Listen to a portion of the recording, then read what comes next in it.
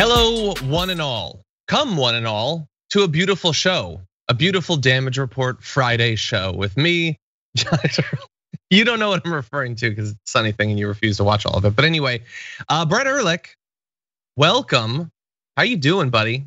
Welcome. Hi, I'm well, and I'm really happy to be here with you, John. There is no way I would rather be contractually obligated to start my day than by appearing on the Damage Report because of that life debt I owe you. Obligated because we don't have contracts. And I'm honestly shocked that you've kept doing as long as you have. Well, thank you for doing that. Glad to have you here. What are your other contractual obligations coming up later today, Brett Erlich? Later today, I will be feverishly producing because Fridays are the hardest day. They're pretty tough, yeah. Helping people's shows happen. Then what am I doing? Oh, happy half hour's fun. Happy half hour happening today? No, it's not. You're right. Common Room is happening today. Can't keep it together. I'm not here Monday through Wednesday, so I am checked out. Together. Okay, what's happening in Common Room? Common Room today, I will tell you one thing about it. Common Room today is myself, my illustrious wife, the Brooke Marks. I'm saving the best for last of these last two. Adiana, and I just said my wife's not the best, and I realize that now, and I will apologize later. Adiana Vega, former TYT intern, and also like frequent person that we rate on Twitch, and also Bartman, Bart Kyle, on the panel. It'll be great. I want to give you a piece of advice. Don't bring up Star Wars. He's already told me that he will publicly drag you on the show, all behind your back, really, even though he knows you won't be there. Yeah, exactly. He's like, well, okay, then talk about Empire for a second. God. Yeah, because what the world needs is someone to make the case for The Empire Strikes Back. That little known indie film that nobody seems to like. Anyway, that'll be fun. I'm sure I'll watch. That's happening. You know what else is happening? Not like later on. You know what's happening right now, other than this show? I'm rethinking my life choices. Equally important.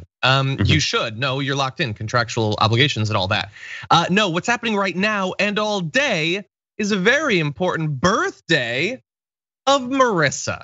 Now, some of you have heard me do one of a couple things. Either refer to Marissa, who along with Sophie, who's producing this show right now, are the two producers for the Damage Report. You might have seen me in a way that sort of breaks the fourth wall, and they'd never allow in cable news, just talk directly to her when you can't see her or hear what she's saying sometimes. But anyway, it's her birthday. Happy birthday, Marissa.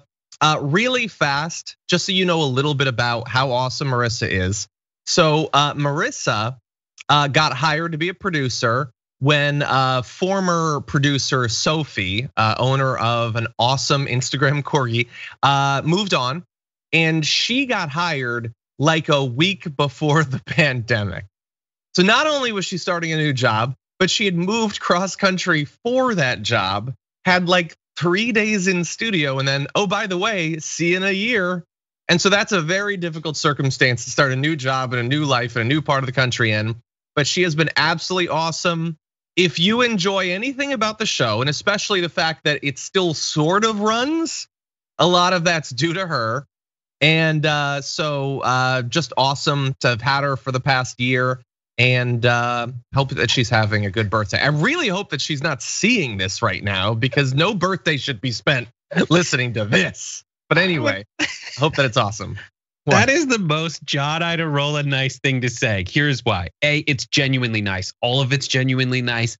All of the attempts to like be nice come from a very real place. But also there's this like instinct for self-deprecation in John, because he doesn't want to like be too like over, bearing. And so he'll try to self-deprecate himself, but he will say things like, if the show sort of runs, while talking about the producer who makes it run quite well by all accounts. So what I was referring to is, for instance, the intro to this show.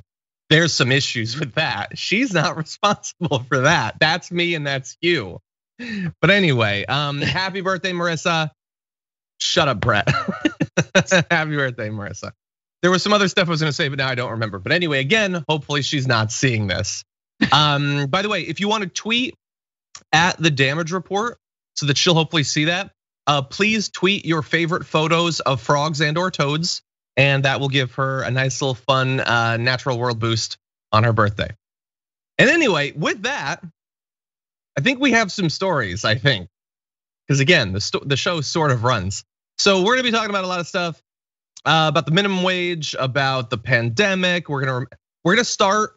I'll announce it when we just keep watching. You'll know about that. But anyway, a little bit on CPAC, what's going on there, and then of course it's Friday, so we've got a garbage can. This garbage can is quite hungry, and so we're gonna fill it full of human garbage a little bit later on. So you're not gonna want to miss that. With that, Brett, you ready to do this thing? Indeedy. Okay, well, I'm not because I didn't yet mention. Please hit the like button and share the stream if you haven't already. That would be awesome. You send us messages, we will respond. We have been waiting on the edge of our seats for a couple of weeks now to find out, will the raise of the minimum wage to $15 an hour by 2025 happen on the COVID aid bill? And now it's looking like even less likely that it will, because the Senate Parliamentarian has ruled that a plan to gradually increase the federal minimum wage does not fit the complicated rules that govern budget bills in the Senate. Democrats had been bracing for the measure to be removed from the bill, which I love because it sort of implies that there are lots of elected Democrats that desperately want this to happen. There are some, they're not like, no, please let us do it. But anyway, some were. And the path to an increase is much more difficult in the Senate, where most legislation needs 60 votes to avoid a filibuster. Obviously, allowing it to pass under reconciliation rules would have avoided that. Senate Republicans are almost uniformly opposed to the plan, and a standalone bill to increase the minimum wage, introduced by Senate Budget Committee Chairman Bernie Sanders, and it's still nice to say that, has 37 co-sponsors, which I checked is not the number of Democrats in the Senate, by the way, which not everybody has to co-sponsor something to support it, but it's certainly a show of support. And so we're gonna discuss a couple different aspects of this, Brett, but really fast, I just want to remind everyone what it means when Senate Republicans are almost uniformly opposed to the plan.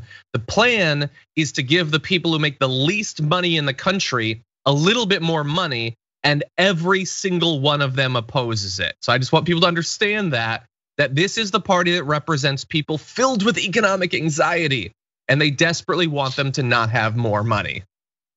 Yes. So the very easy thing to understand is that Republicans are opposed to a $15 an hour minimum wage. The thing that's slightly more difficult to understand, but for wildly different reasons, is why Democrats have been, why two Democrats in particular are opposed to the minimum wage being raised to $15 an hour.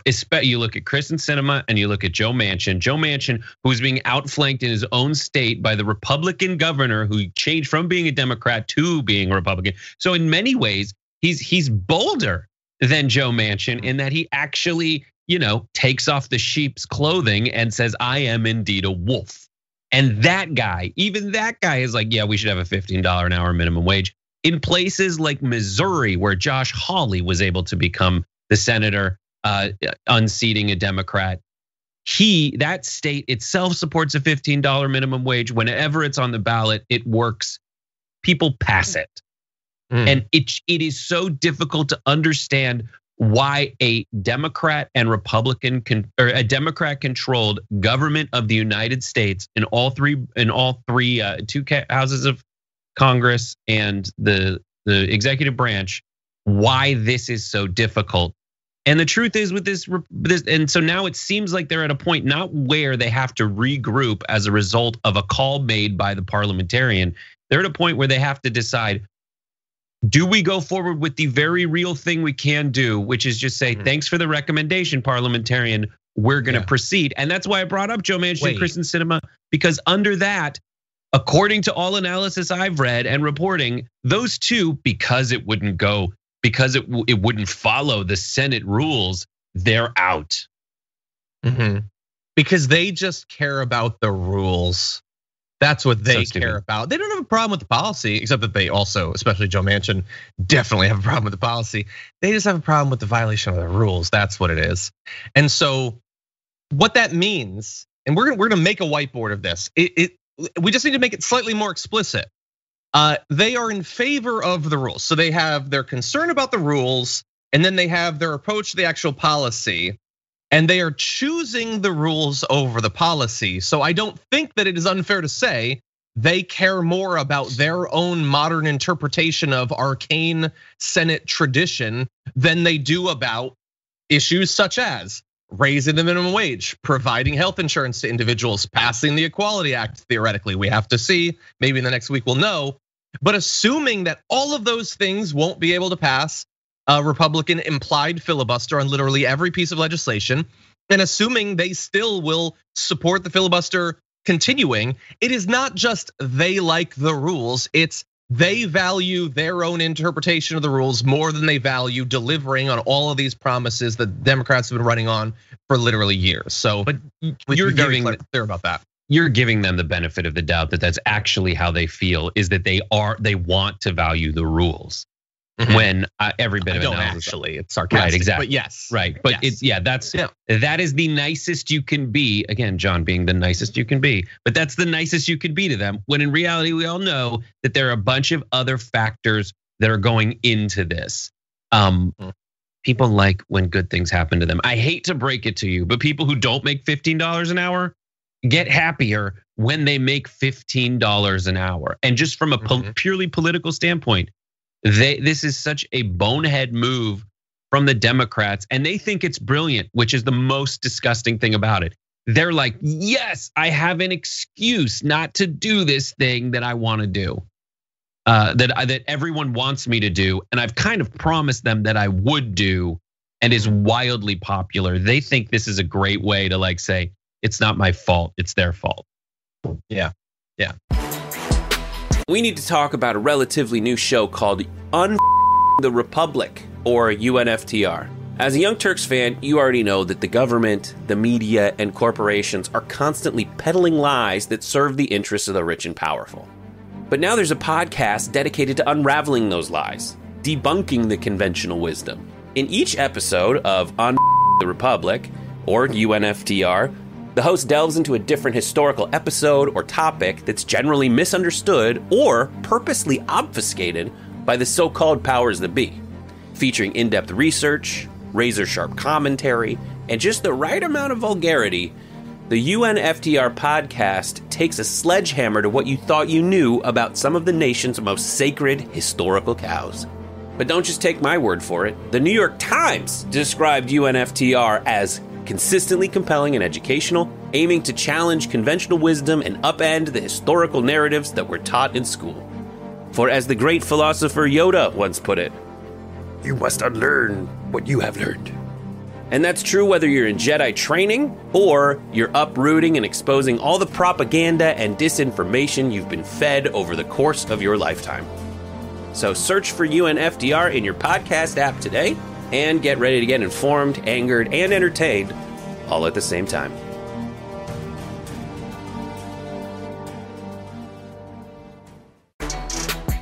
After it was announced that the Senate Parliamentarian was recommending that the minimum wage increase not be a part of the bill, again, it's a recommendation, and this person is not a living incarnation of God.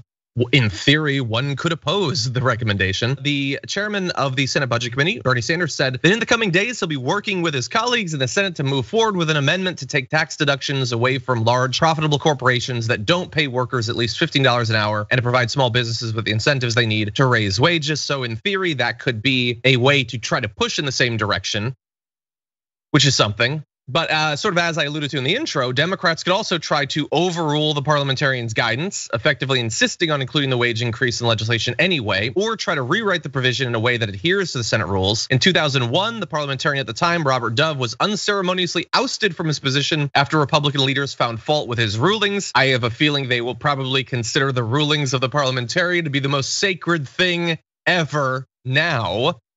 But that is something that could happen. Although apparently Vice President Kamala Harris, in her role as president of the Senate, would not vote to overrule the parliamentarian, according to top White House officials. So she could, and she's previously, like, you can Google minimum wage increase, Kamala Harris. She says that it needs to go to $15, but apparently, again, add this to the group of people that best interpretation possible values the rules of the Senate more than giving people the wage increase that they both desperately need absent a pandemic, but inside of one could definitely use that assistance. And this is all the result of like, let's think about the framing. What has gone down to get us where we are in terms of the framing? The parliamentarian is looking to see, we're all like the parliamentarian, yes or no, can we, can't we? Look at the history that got us to this point. This is to see whether this applies to the Byrd rule applies that allows for voting 50-50 as opposed to 60-40, right? Or 61-39. That whole dynamic is utter, total, stupid BS that is so unmoored from even the theoretical history of the filibuster that it needs to be wildly abandoned right now. Already, the Senate is not a 1-to-1 representation of what people in America think. Already, the Senate overrepresents Republican voices.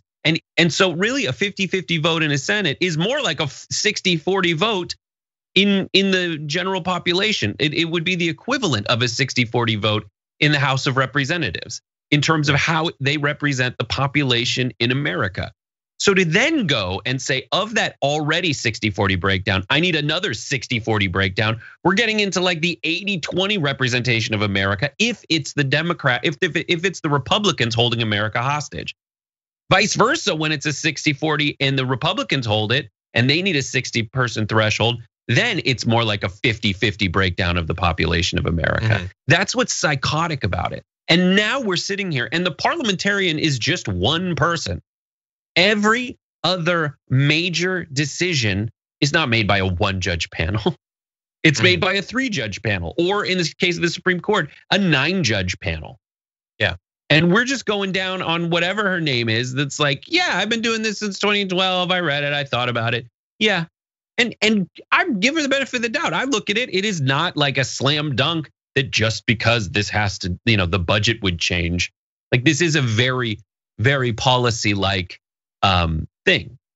Yeah. But if that's the standard we're holding it to, well, then the tax hike was also against this.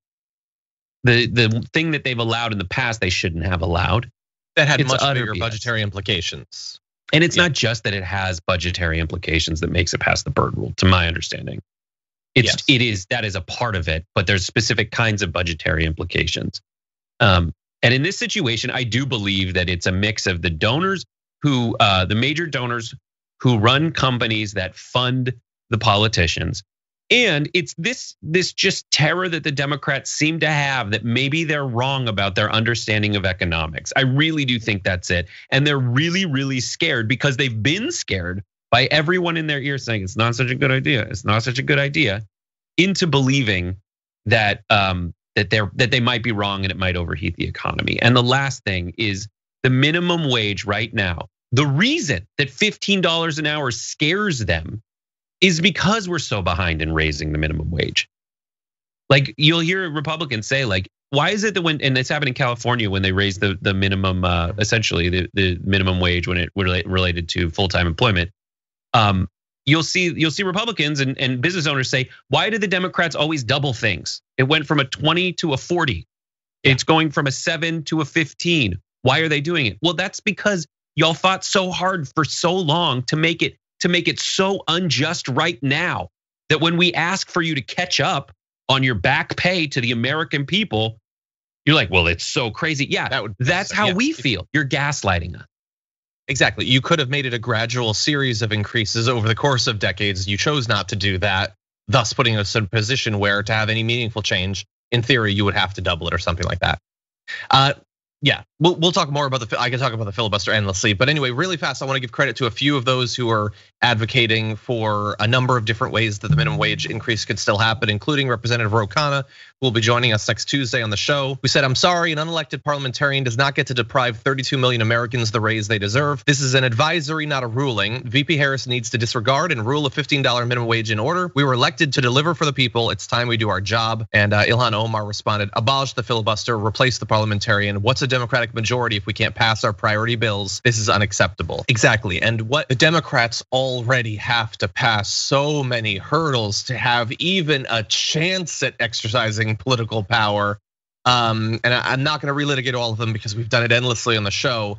when they finally pass all of those, and based on very specific promises, they are under an obligation to actually make good on them. So hopefully that will happen. Yes, and then just really fast. This delays it so much because the House doesn't want to back down. The House is still going to push it through with the minimum wage increase in there. It's going to go to the Senate. The Senate's going to amend it. Then it has to go back to the House with the amendment where the Senate will say, nah, I don't want to have it in there. And so it's just delaying these payments that were originally going to be $2,000, which are now $1,400. But those also are not going to be adjusted for how late the payment is. And in the meantime, it makes Democrats look like idiots because they have the numbers, they should have the votes, but the people don't have the checks yet and won't for months or a month. Exactly, and I'm glad that you mentioned that the checks are not being adjusted. Thankfully, nobody has additional expenses over and above what they had on the first week of January, according to our government. We are getting closer and closer to the 1-year anniversary of TYT's lockdown. Most people's lockdown initially happened around a week from that point. And it made me think, you know what? Along the way, considering the fact that we're still in this pandemic, it is still doing so much damage, and it was as horrendous as it was and didn't have to be. We're going to start looking back on some of the steps along the way that got us to there. Some of the most outrageous decisions, ways of talking about the pandemic. And one of the early ones that I felt like we could not miss was this prediction from Kayleigh McEnany. Take a listen. This president will always put America first. He will always protect American citizens. We will not see diseases like the coronavirus come here. We will not see terrorism come here. And isn't that refreshing when contrasting it with the awful presidency of President Obama? Kayleigh McEnany, thank you so much. Good to see you tonight. Thank you. As bad as that quote is, and that's what we're gonna be talking about, is it Trish Regan? Her like, you nailed it, Kayleigh. That like end was really condescending from my point of view. Anyway, Brett, isn't it refreshing that we won't be having diseases like coronavirus come here? Isn't that refreshing, Brett? To be fair, she wasn't wrong. There are no real diseases like coronavirus. I mean, it's an unprecedented disease. So yes, coronavirus itself came here, but she didn't say that. She said diseases like coronavirus. So the undiscovered pangolin-borne illnesses, who knows, because I'm not gonna look it up. The other things that are crawling around inside pangolins, they're not gonna come here. And we have done an excellent job, 100%, making sure that no other COVID-like diseases, and I know that COVID itself is an umbrella, but we all understand that.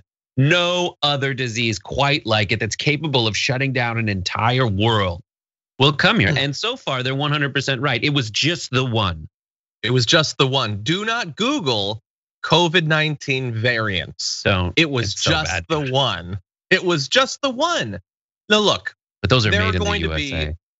What's that? Exactly. We're gonna have to figure out a name for this segment. But anyway, this is one of the most outrageous ones. Not just because, oh my God, we've already lost 500,000 people. How could you say that? But how could you have said that? Really? Like the idea, I understand she may not have thought 500,000 people will die, or even that at that point, 50,000 people would die. At that point last year, I didn't think anything like that would happen. But the idea that it would not get here at all, that nobody would get sick, that's madness. It's late February 2020. It was in many countries. I mean, it was already here, but we didn't know at that point. But it had already spread to so many countries. The idea that it was never gonna get here is madness. And the idea that you could just say that and what's the difference if it eventually gets here? No one will care. And I guess largely most people don't care about most of these things, but it was just there was no chance that it would end up being true. There was no argument to be made, and there was no pushback from Trish Regan. What a mad thing to say on the precipice of this absolutely horrendous year. And so you, once again, are really tackling this on the merits of what she said, but I can answer your question as to why she would think it was okay to say this. We all know that she said something that was ridiculous. And why would she, and you're kind of asking, why would she think it's true? And she doesn't, is the short answer to that. And why does she think she could say something that's so obviously not true? Because of the other thing you're talking about there, that Trish Regan won't push back. That every step along the way, no matter how big the gaffe, mistake, or intentional evil deed is perpetrated by someone with an R next to their name, or someone that they think by siding with them will gain them more viewership, or defectors from the other side, the entire Republican and conservative media infrastructure is set up and incentivizes people to do exactly that, to say things that aren't true and that later will be laundered. So, and it bore out recently. We did a segment on the Young Turks where we pointed out how the guy who quit as a police chief of the Capitol Police in the wake of January 6th didn't apologize, or he resigned, and now unapologized, kind of. He kind of unapologized and said he regrets resigning. Why? Yeah. Well, look at what happened to Ted Cruz. Ted Cruz did a terrible thing, and 3 days later, after it was clear that he lied, Sean Hannity's on there laundering his image, saying you just went and dropped the kids off. Yeah. So let's take a step back. Wink, and there is no longer any incentive for anyone to tell the truth or do the right thing or apologize or resign in shame, because the right-wing media infrastructure is so damn shameless. You got Tucker Carlson on there saying like there's no science behind it when there is. He just is saying things. It's nuts. Well, and so that mechanism doesn't exist, and it's not going to. I mean, like you can't, like if we got the right people and the right presentation, we'd have some sort of neutral arbiter of what's true and we could check the facts. No, Republicans they now are incredibly suspicious of and dismissive of the concept of fact checking. Because again, like the idea that everyone would equally want to make sure that their facts are correct presupposes that everyone values the truth. And to say that some people don't might sound insane, but I'm like, when someone shows you who they are, believe them. They don't care that what they believe isn't true. And they're not gonna be shamed into believing something else because you prove to them in some way that it is true. But yeah, then that's absolutely insane. We're gonna eventually get into the stuff that Trump has said. We're starting off with Kayleigh to sort of dip our toes into the water of COVID insanity, but yeah, it got a lot worse than she was willing to admit, at the very least. CPAC is about to begin. As you can see in that video, they've got a guest. They got a literal statue of Trump cast in what I'm assuming is not real gold. It's Trump. It has to be a con fundamentally, but yeah, they've got that. I think we have a video that we can jump into to see that a little bit better.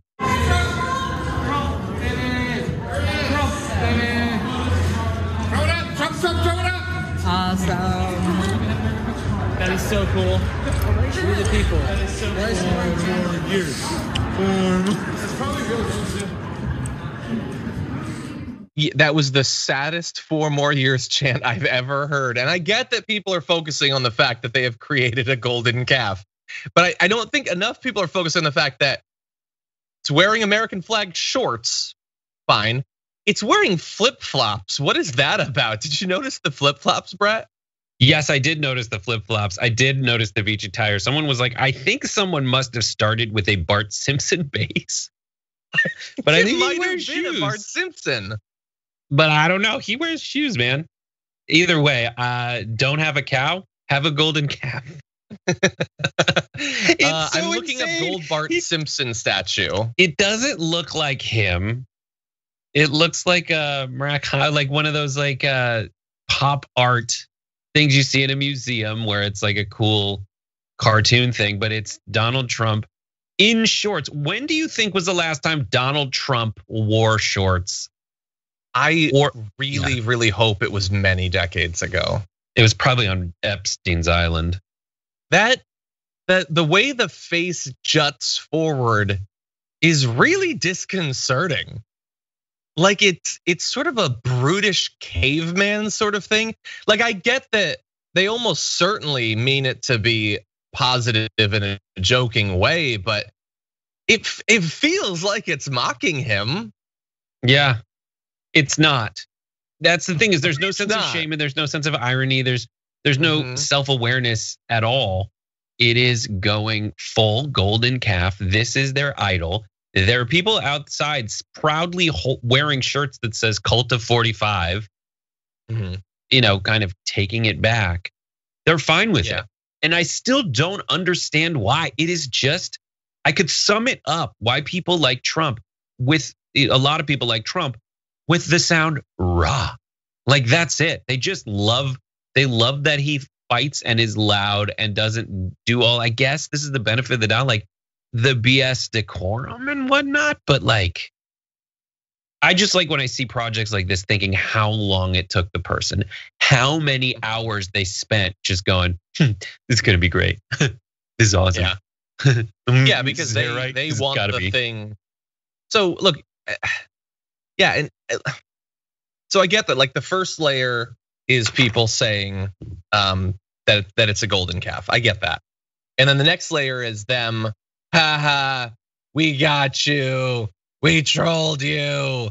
We know that we made him the villain in Marvel or whatever. We know that the Death Star is a bad one. You don't get that, we get that. So we've owned you somehow. But like the thing is about the golden calf thing, like I don't think that the biblical prohibition is don't do this thing unless it owns the libs. Like you still supposedly believe all that religious stuff that you talk about. John, it is really ironic, which is why process. But if you think this is the only thing that they did at CPAC that was a wildly tone deaf religious reference, well then, sir, you are wildly off base. Did you know? What? Yeah. We have some graphics. Did you know that it's CPAC? You might have heard of the Tower of Babel, where they built a tower so high it went close to God, and God was like, that is you being presumptuous, and so I will make you speak in 1,000 different tongues where you can't understand each other. Well, here's the Tower of Babbling Idiots. They had a whole tower and it spoke. It's still going and it will go forever and ever. So that's a Tower of Babbling Idiots. I thought that was Minas Tirith. Anyway, you would, John. I would. I was like, don't put them on Minas Tirith. Anyway, go on. And that's not it. And is it the only 10 Commandments Genesis based? I'm not sure where Babel is, but the Genesis based "Let my people go" reference. You've heard of the burning bush? Well, they resurrected Rush Limbaugh and had this, the burning Rush. It spoke for 4 hours. For 4 hours. The burning Rush spoke for a very long time.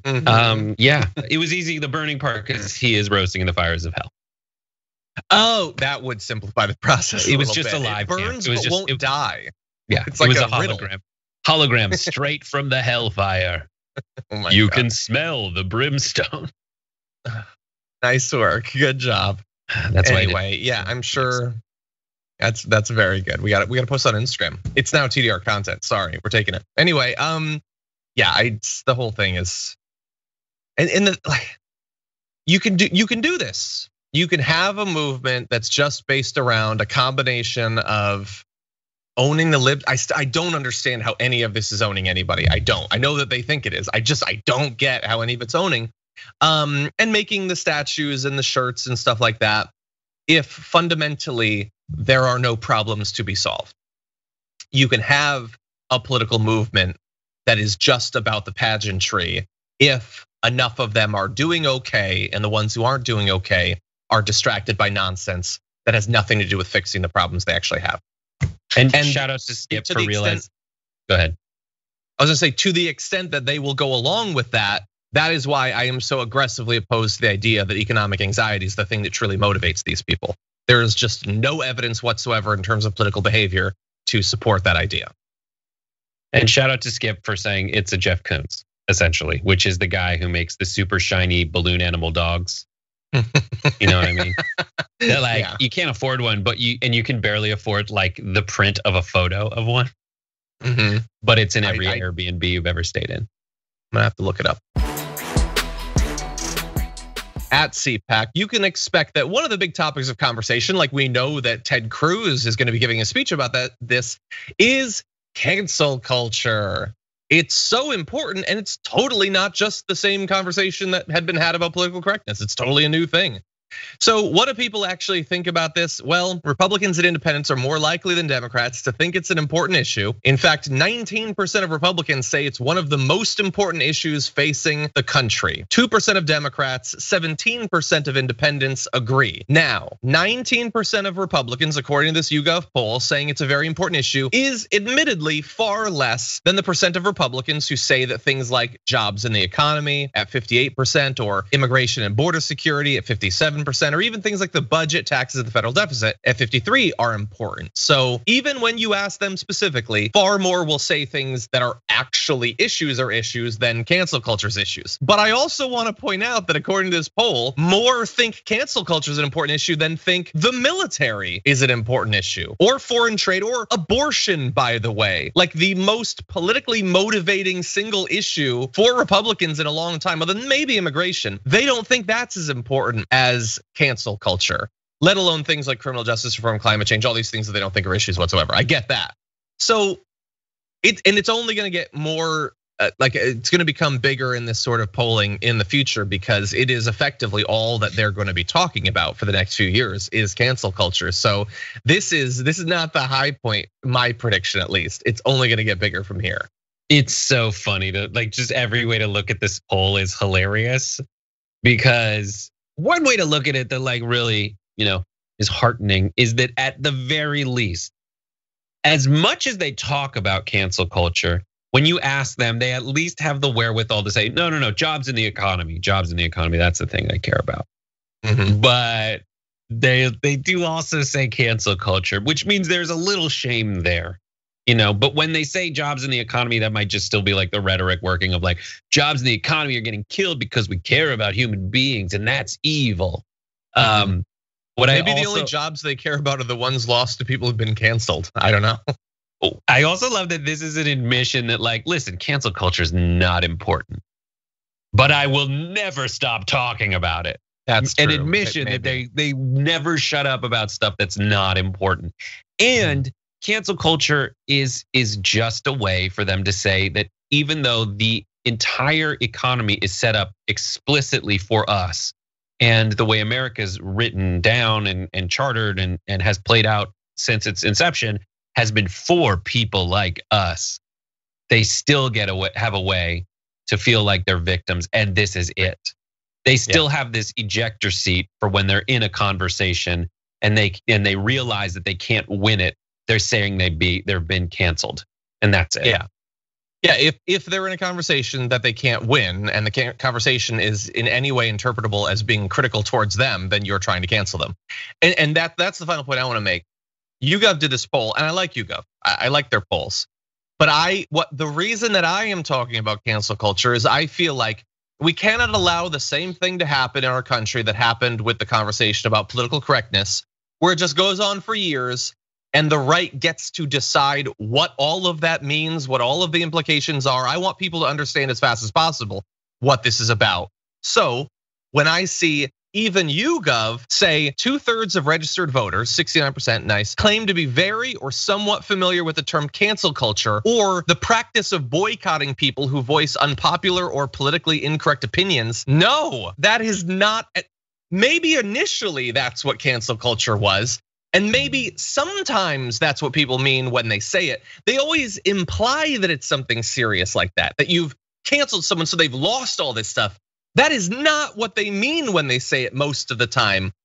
Like Ted Cruz will fundraise off of people canceling him over his Cancun trip. He wasn't getting boycotted, he didn't lose any jobs or anything, he was criticized. That is almost always what cancel culture means. Someone spoke out against something. But now we're conflating it with something like a formal boycott. And that is not what it means. That's not how it used. And so long as we pretend that that's what it is, then people would take it seriously because we're talking about something serious like a full boycott, people losing jobs. No, that's only one tiny part of it. Any sort of criticism gets lumped under this. And I think it's very important for people to understand as fast as possible what the term actually means in application.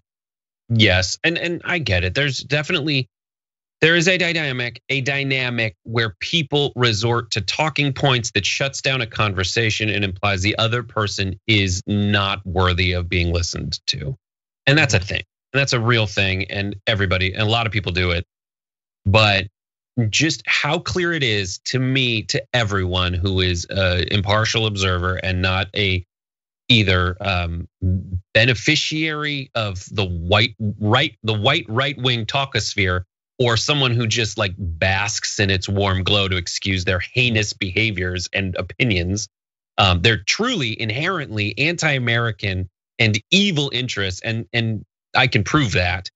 But yeah, it is just a way, and they all use it when they don't like hearing an opinion from someone else.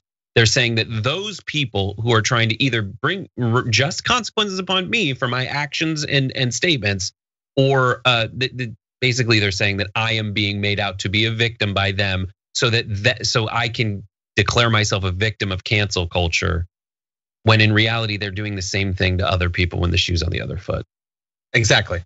Yeah, you don't have to decide, because there doesn't have to be an equal definition. That's the whole point of setting up something like this, is to protect you.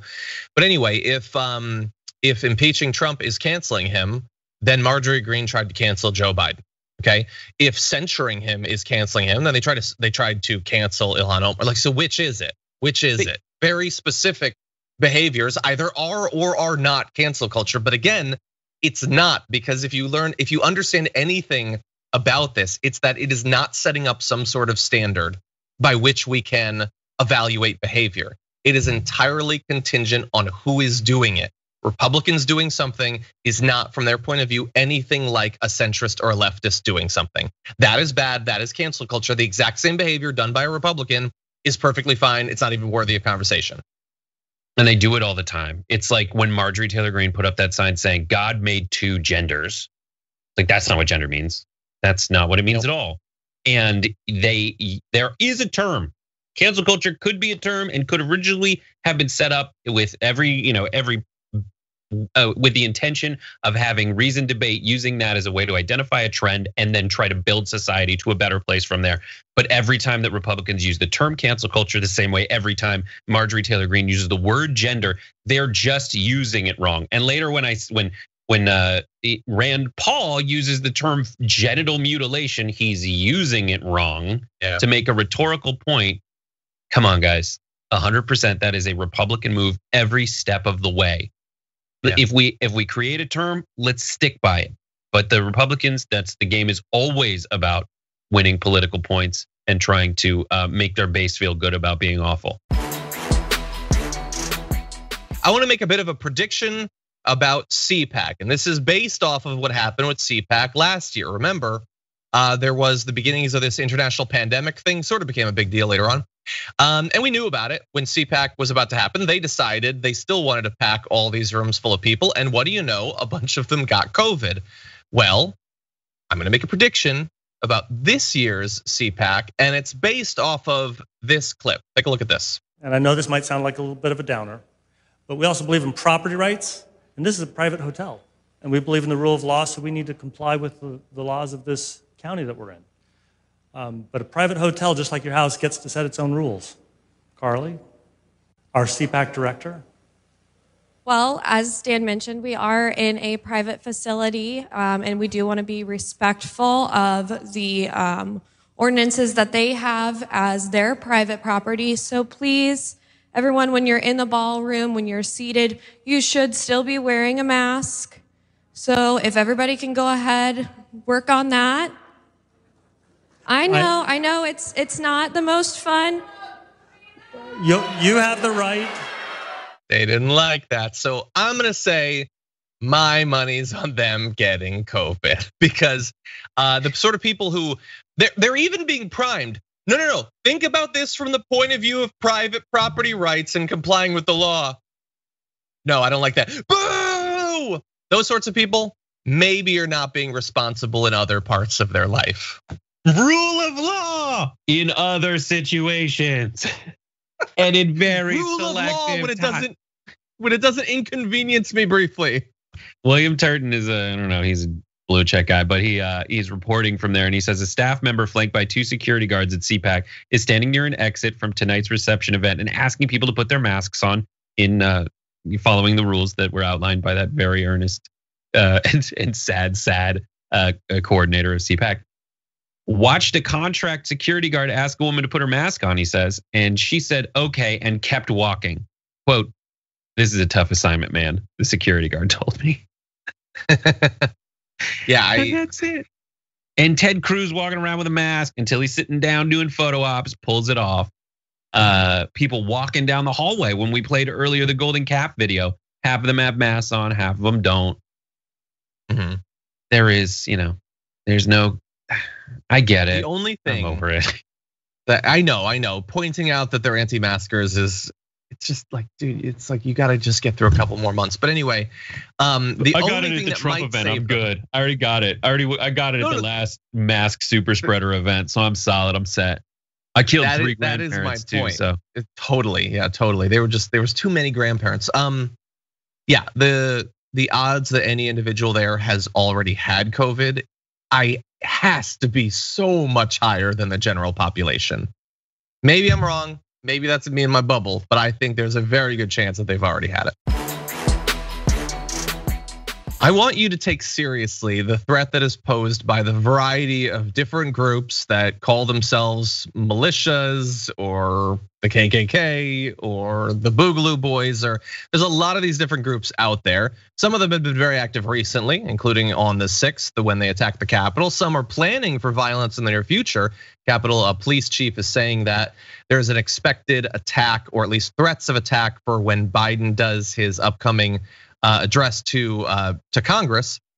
But then they also have plans outside of DC as well. So we're gonna talk about one individual, the former leader of the Base, a domestic terror group. This is Justin Watkins, who apparently claimed he was going to be purchasing and occupying land in the Upper Peninsula of Michigan. So this is to set up some sort of white ethno, like fascist state in Michigan, but eventually franchised out to other parts of the country as well. So this organization, if you're not familiar with it, venerated Timothy McVeigh, so that's awesome. Considered one of the most violent American domestic terror groups in decades, and was recently designated a terrorist organization by the Canadian government. Since late 2019, 9 members of the Base have been arrested in the US for alleged crimes as wide-ranging as an assassination plot, ghost gun making, plans for train derailments, and a mass shooting. And bear in mind, this is happening in the same state where another domestic terror group planned to kidnap and possibly execute the governor of that state. So Watkins, who was communicating on these online apps, and eventually that was revealed to law enforcement, said, "We're buying houses and land and fortifying them. Land is cheap. I'm setting up a community up there, going to have houses set up to get guys moved in and situated." He said that the Upper Peninsula was practically a white ethno-state already, given its demographic makeup, while allowing that there was a Native American reservation near his planned community. And so we have some more comments, which are just awesome, out of this individual. But Brett, what are your thoughts about this planned state within a state? Sounds awesome. I'd love to go visit these Nazis. I mean, like, it's so patently, there's a lot of ridiculous stuff happening. It's like, why don't you just go live there anyway? Like, does it have to be like a white ethno state? If they can operate off the grid, fine. I love the idea of saying, like, it is essentially a white ethno state anyway. I've never been to the Upper Peninsula, but sure. And then it's kind of mentioned, there are some Native Americans who were displaced by the white ethno state. But come on. Here's what's weird is if any other, the obvious thing to say that is the most ridiculous thing is if any other group besides a bunch of white people did this, they would lose their freaking minds. They would say there are a bunch of Arabs who are buying up land in Michigan and they are arming it, fortifying it. We need to get in there and liberate America from these people.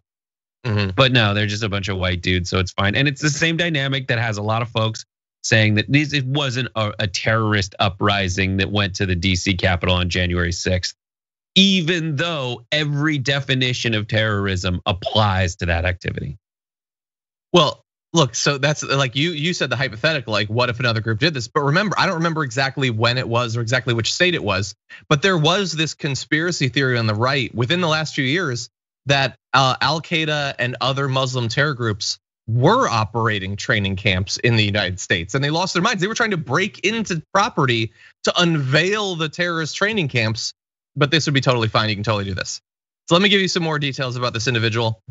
He said, the faster we can get the guys, the faster we can snowball property grabs, get 4+ guys in a house, splitting property tax and food, and saving up for each of them to buy the next bit of land and move in 4 more to help, like some sort of KKK pyramid scheme. I'll be looking for solid guys. I already got a guy up there. We're already training every single day. And don't you wish you could see some quick video footage of what their training each day would be like? Like what are they doing, pull-ups on a tree branch or something? What sort of pathetic training are they doing? But anyway, this is something that they wanted to do. I agree, just go there anyway. You already acknowledged that it's basically just white people. Like SNL, I don't remember exactly what it was, but they did a thing where this guy went to one of these like militia groups that was talking about setting up a commune or whatever, or like a compound. And he was like, don't just move to Vermont. And he described it, and eventually they just went to Vermont because it's basically what they're talking about already. But anyway, the reason why this matters is this one individual, Justin Watkins, he's trying to set up this white ethnostate from which they would launch attacks and things like that. But bear in mind, he came on the radar of local media back in June 2020 when he was spotted counter-protesting in a local Black Lives Matter rally while carrying a rifle and wearing a skull mask along with others. So look, we've seen these sorts of counter-protesters at any number of different protests, generally Black Lives Matter protests. Some of them are just Trump goons, but some of them are part of the KKK or neo-Nazi groups and want to set up their own white ethno-state and are desperate for people to start shooting the sorts of people who might be at like a Black Lives Matter rally. So this is still very much serious.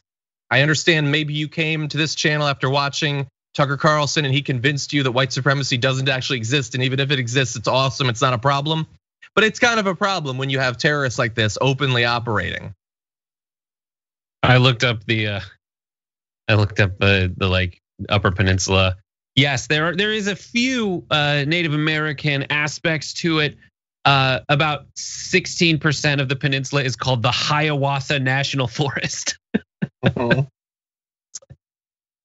that's the thing is I mean, this story, that is how far gone it is. Like, yeah. It's just they are saying I'm going to attack, and you see a kid with a cell phone, and just because he's black, you're like, he's gonna shoot me.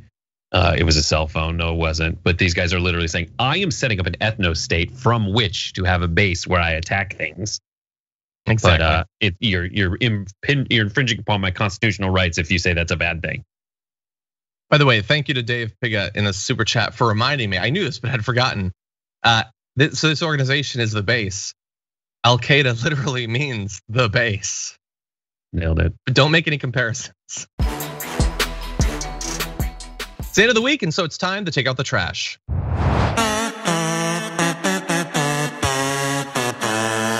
Okay, so oh my God, he's starting to throw up a bit. Oh, that was the young women who dressed up as old women to get the vaccine from last week. Well, anyway, I've got some trash for you. And look, human garbage comes in a lot of different forms. This is one of a person who has been garbage a lot. In fact, was our garbage person of the year last year, I think 2 years in a row.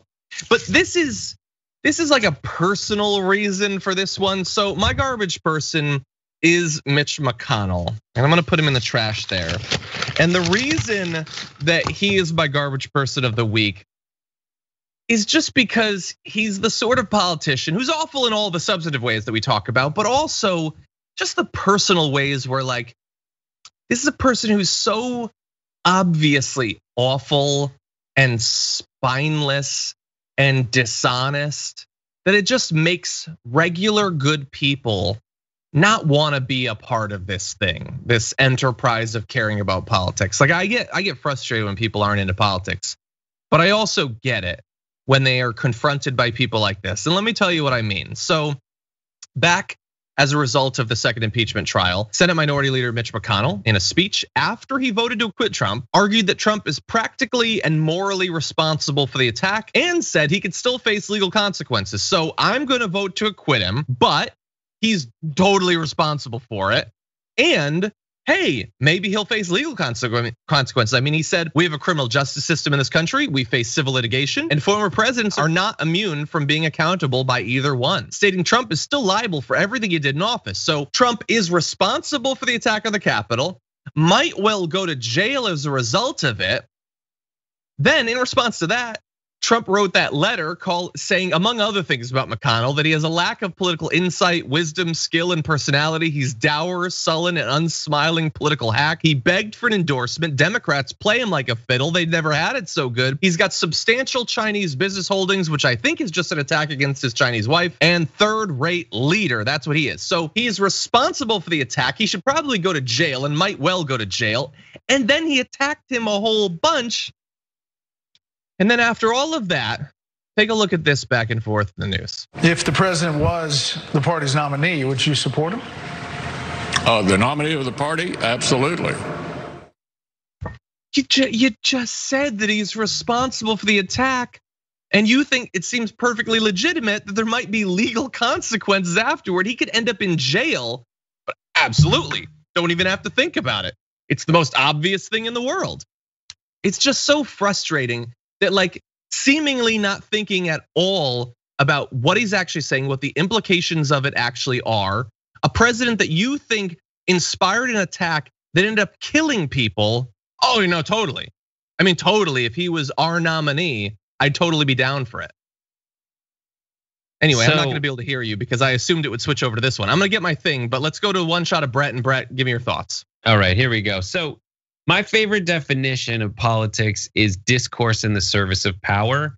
And that is, and Mitch McConnell is a strictly political animal. And if the definition of politics is discourse in the service of power, he's just being what he always was. They are who we thought they were. And I'm not excusing it. You're right in all the reasons it's reprehensible, but I'm analyzing the politics. And it's no different than his previous positions anyway. I know. Mitch McConnell is advocating, and in his discourse in the service of power, he knows the Republicans know that they have their only route toward the existing Republican politicians know that their only route for many of them, their only route to maintain the power that they have is to support Trump. Because otherwise they lose, and the Republican ideas are worse than the Democrat ideas in most people's minds. And the ones in the middle who haven't identified either way, that definition still holds. The ones that are affiliated with Democratic candidates, they're still better in most people's minds than the ideas in Republican candidates' mind, vice versa. So Mitch McConnell is essentially, and has said, yo, anyone who wants to take Trump out, do it. I'm not gonna do it, but you can do it. And if after you trying to do it, it turns out that Trump is the Republican nominee, I would be totally stupid to do anything but say I would support him, because I would lose not only the election, which I'll probably lose anyway, because Trump ended up losing the House, losing the Senate, and losing the White House. But I'd be double screwed if I also abandoned Trump. Yeah, no, everything you said is 100% right. And none of the fact that he said it isn't surprising. I get it. It's just, it feels to me like a version of Ted Cruz, like kissing the ring after all that Trump had done. Like, what you want is people who are actually people. We don't have that.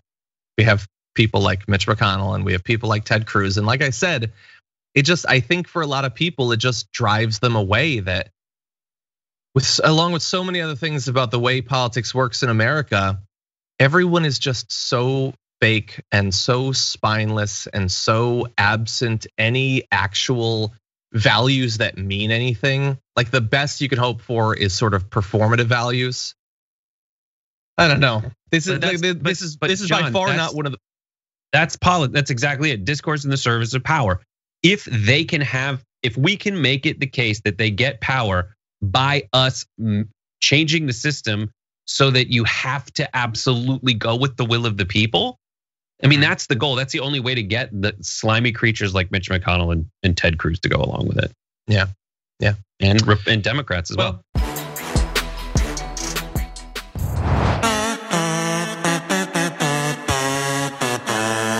My garbage person is Randy Paul, Amaranth Paul. I don't know what his name is. Rand Paul. He is further making his father roll over in his non-grave by kind of starting off as a libertarian, but then making it very obvious that he does not want people to live and let live. So here he is talking to I think it's like the assistant HHS secretary nominee as he's grilling her. She's a trans woman. And here's how he approaches the question he has for her. Take it. Genital mutilation has been nearly universally condemned. Genital mutilation has been condemned by the WHO, the United Nations Children's Fund, the United Nations Population Fund. According to the WHO, genital mutilation is recognized internationally as a violation of human rights. Genital mutilation is considered particularly egregious because, as the WHO notes, it is nearly always carried out on minors and is a violation of the rights of children. Most genital mutilation is not typically performed by force, but as WHO notes, that by social convention, social norm, the social pressure to conform, to do what others do and have been doing, as well as the need to be accepted socially and the fear of being rejected by the community. American culture is now normalizing the idea that minors can be given hormones to prevent their biological development of their secondary sexual characteristics. Dr. Levine, you have supported both allowing minors to be given hormone blockers to prevent them from going through puberty. Dr. Levine, do you believe that minors are capable of making such a life-changing decision as changing one's sex? Well, Senator, thank you for your interest in this question. Transgender medicine is a very complex and nuanced field. So first of all, he loves saying the term genital mutilation, and he loves citing like WHO and UN studies. The genital mutilation that they're talking about is like FGM. It is mutilating the genitals of women so that they cannot ever enjoy intercourse at all. It is horrible.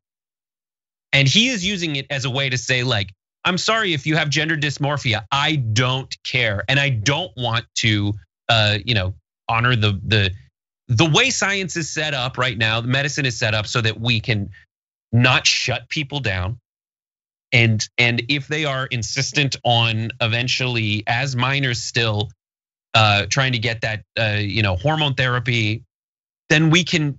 They handle it that way.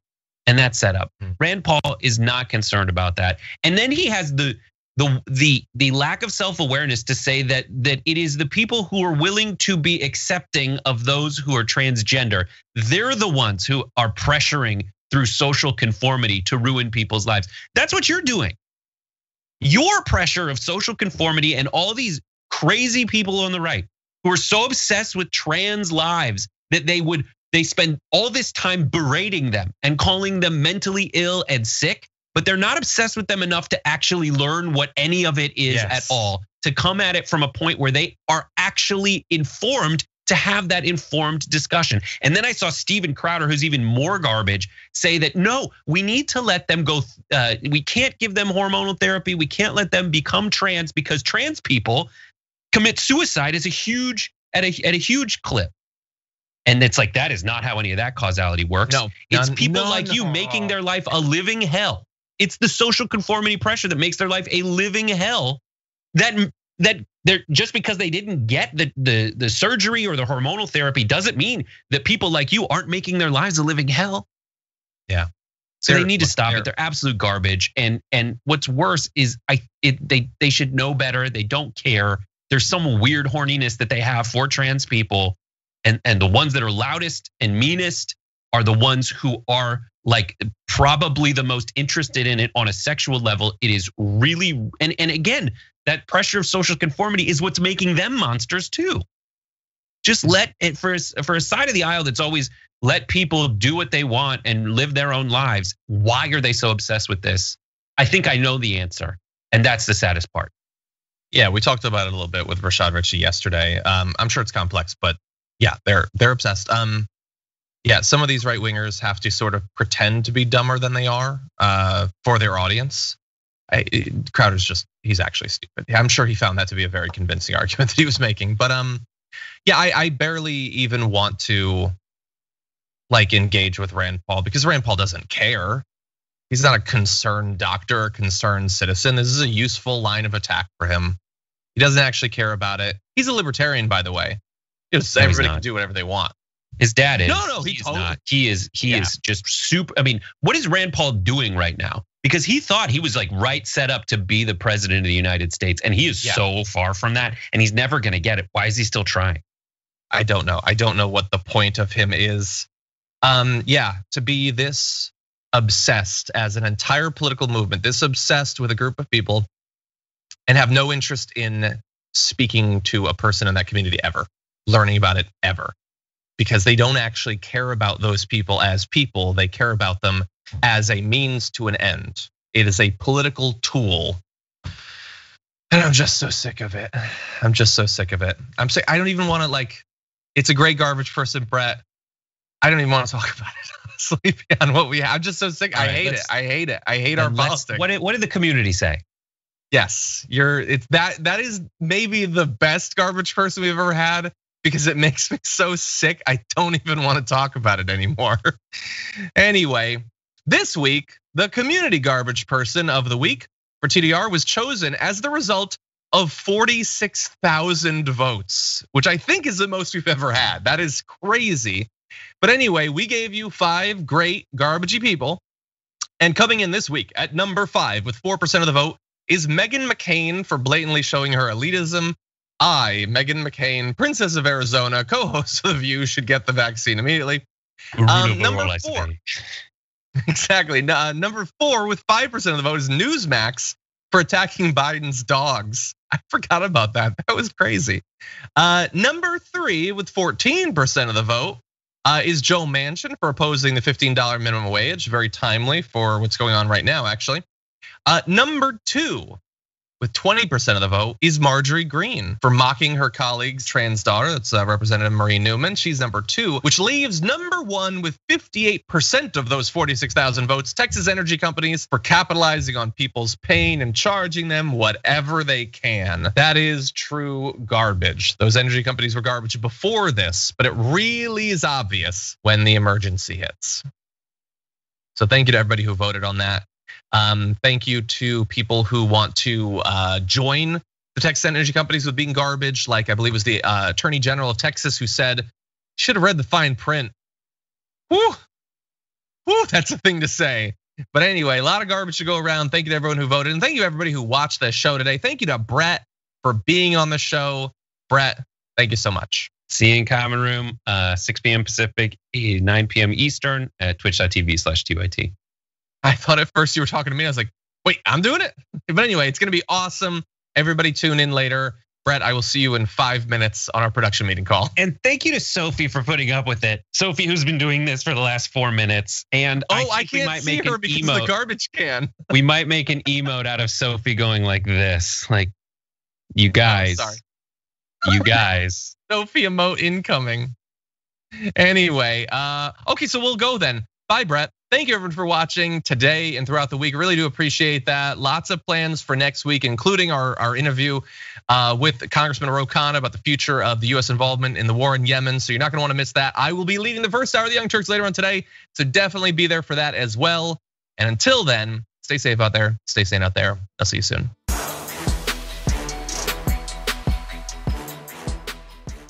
Thanks for listening to the full episode of The Damage Report. Support our work, listen ad-free, access members-only bonus content, and more by subscribing to Apple Podcasts at apple.co/TYT. I'm your host, John Adarola. I'll see you soon.